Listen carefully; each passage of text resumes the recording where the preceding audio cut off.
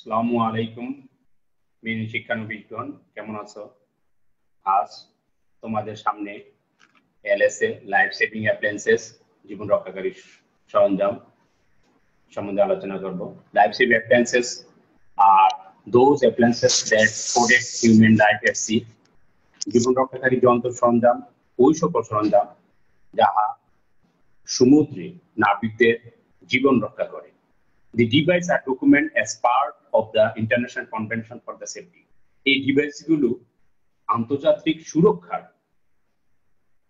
সুরক্ষার জন্য অংশ হিসাবে কাজ করে।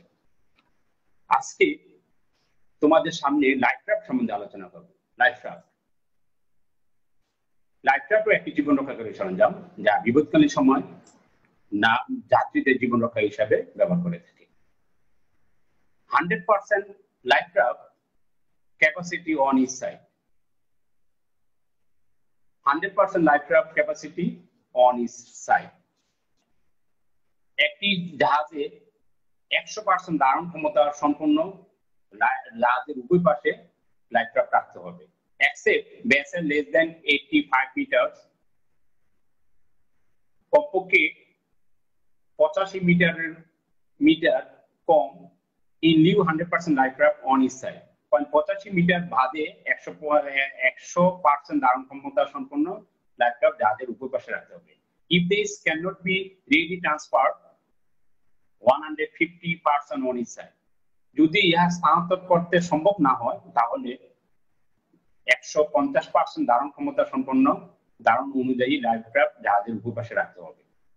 Life raft capacity not less than 6% and not more than 25%. Life রাফটের ধারণ ক্ষমতা 6 জনের কম নয়, 25 জনের বেশি নয়। Life raft wait not more then 185 KG. একটা লাইফ রাফটের ওজন হবে 185 KG. It is service every 1 ইয়ার। এটা 1 বছর পর পর সার্ভিসিং করতে হয়। When use the life raft, আমরা লাইফ রাফটটা কখন ব্যবহার করব? When hearing the emergency situation, then use the life raft. যখন আমরা শুনতে পাবো যে জরুরি অবস্থা তখনই আমরা লাইফ রাফট দেখতে পাবো। আমরা দেখতেছি ছবিতে একটা লাইফ রাফট। এই লাইফ রাফটটা আকার দেখতেছি আমরা ক্যাপসুল আকৃতি। ইমার্জেন্সি সিচুয়েশন, জরুরি অবস্থাগুলো কি কি? টাইপস অফ ইমার্জেন্সি: ফায়ার, আগুন অথবা এক্সপ্লোশন, বিস্ফোরণ।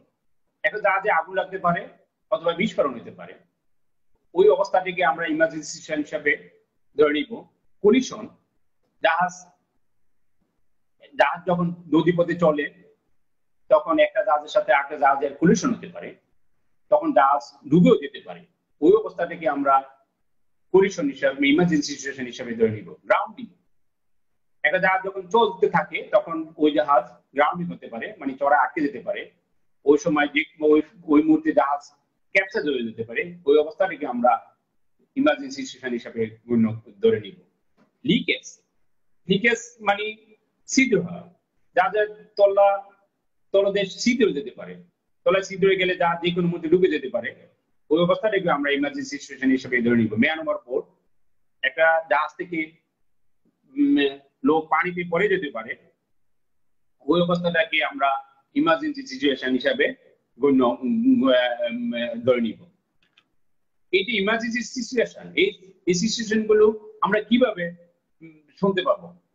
অ্যালার্ম টাইপ কি ধরনের হবে, সিগন্যালটা কেমন ধরনের হবে, অ্যালার্ম গিভেন বাই কিভাবে এই অ্যালার্ম গুলো দিবে।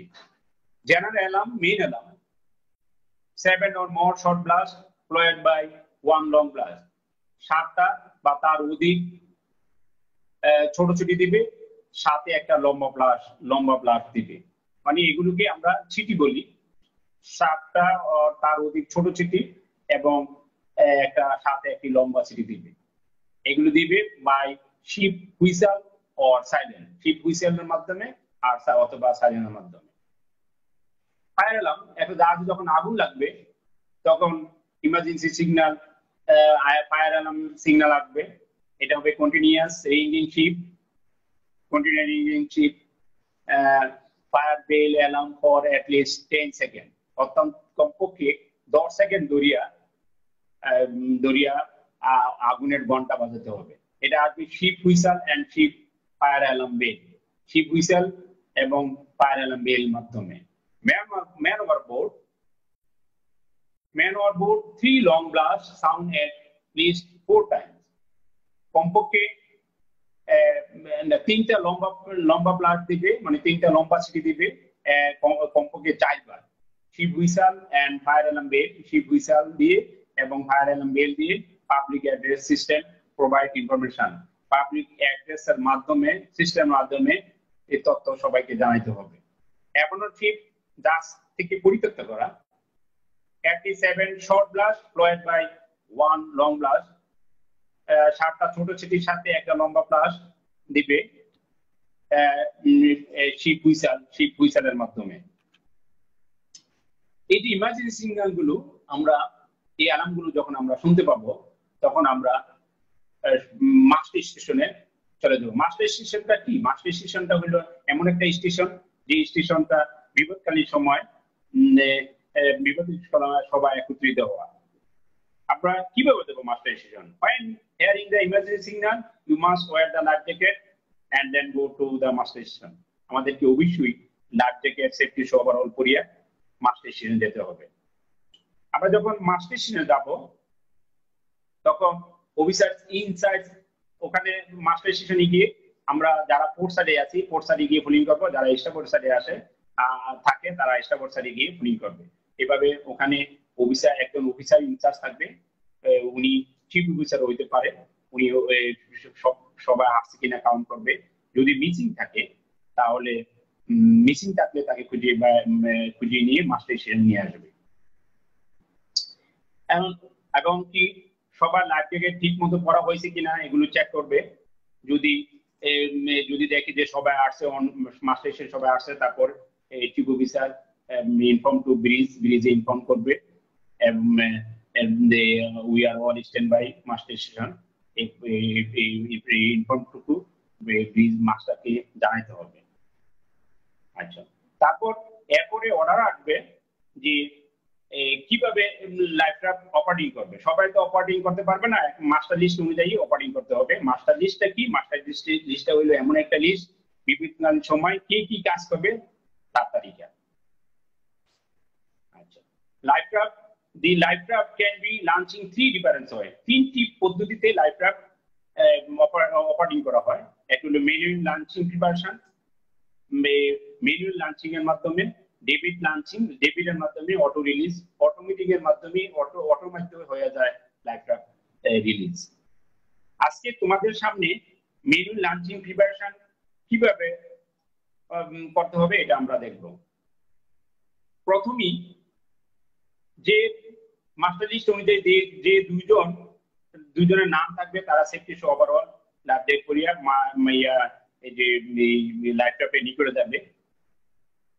গিয়ে ওখানে প্রথমে make fast painter two strong point, প্রথমে পেন্টারটা একটা শক্ত জায়গায় বেঁধে নিবে।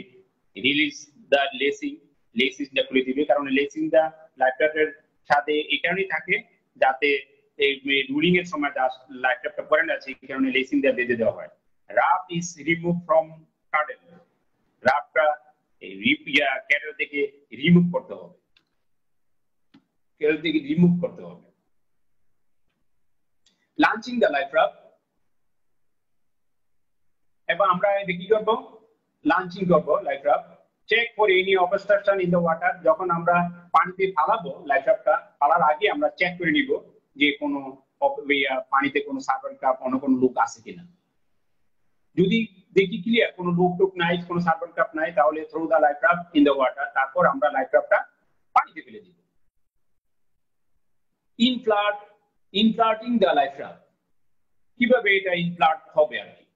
হাল in the painter to an approximately length of 25 metres. ধরে নিই এই লাইফ রাফটটা পেন্টারটা 25 মিটার্স লম্বা, তাহলে আমাদের কি করতে হবে? 25 মিটার্স পেন্টারটা টেনে পার করতে হবে। দেন given a sharp full and rough with ইনফ্লাটেবল। তারপর life রাফটটা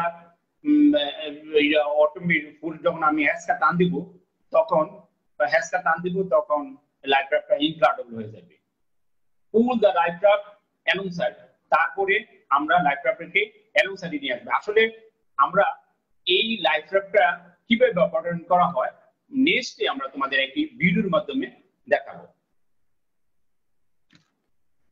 writing the life raft, if the life raft open upside down or ক্যাপসাইড, এই লাইফ রাফট যখন আমরা অপারেটিং করতে যাব অথবা এই লাইফ রাফটটা ক্যাপসাইড হয়ে যেতে পারে, স্বাভাবিক না হয়ে অস্বাভাবিক হয়ে যেতে পারে, যেটা আমাদের ব্যবহার অযোগ্য হয়ে যাবে।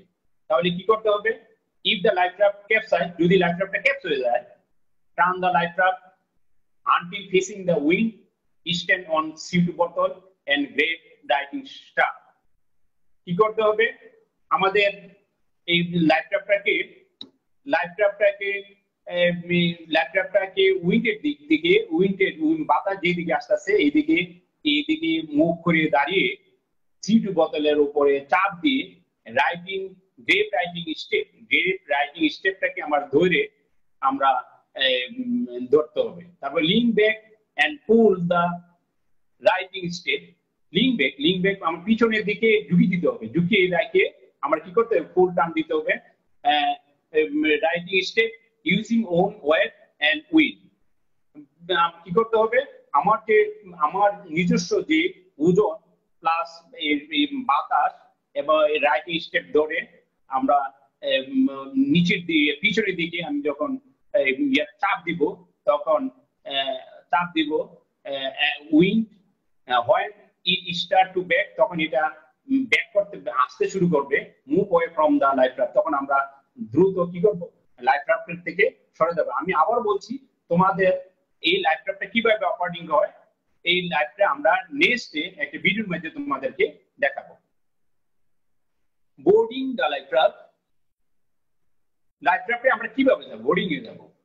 Use the boarding letter to board. আমরা কি করব? জাহাজের সাথে একটা সিঁড়ি ব্যবহার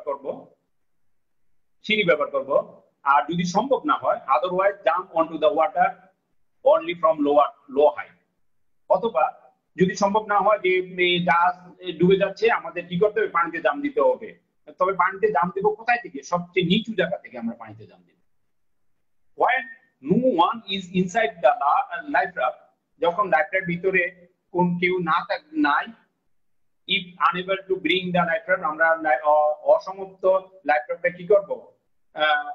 আমরা এই লাইফ রাফটটাকে কি করব? টেনে নিয়ে আসব। ক্লোজ দ্য শিপকে ক্লোজ করে দিব। Enter the water lower level as possible, preferable from upstream, then swim towards the life raft। আমরা কি করব? লাইফ রাফটের ক্যাপাসিটি যদি 15 জন হয় তাহলে আমরা 15 জনের ভিতরে যে শক্তিশালী সে প্রথম লাইফ রাফটে যাবে, তারপর 15 জনের ভিতরে যে স্বাস্থ্য কম ওই শক্তিশালী ব্যক্তিটি কি করবে? তাকে টেনে লাইফ রাফটের ভিতরে নিয়ে আসবে। এভাবে যখন দুজন হইলে দুই বগলে, একজনে এক বগলে হাত দিবে, আরেকজনে এক বগলে হাত দিয়ে কি করবে? তাকে একের পর এক সবাইকে লাইফ রাফটের ভিতরে নিয়ে আসবে। Moving away from the ship, আমরা যখন জাহাজ থেকে দূরে সরে যেতে হবে। Moving away from the ship, ensure every one inside the life raft. যখন আমরা মেক শিওর হবে যে প্রত্যেকে লাইফ রাফটের ভিতরে চলে আসছে, use the knife cut the painter line, তখন কি করতে হবে?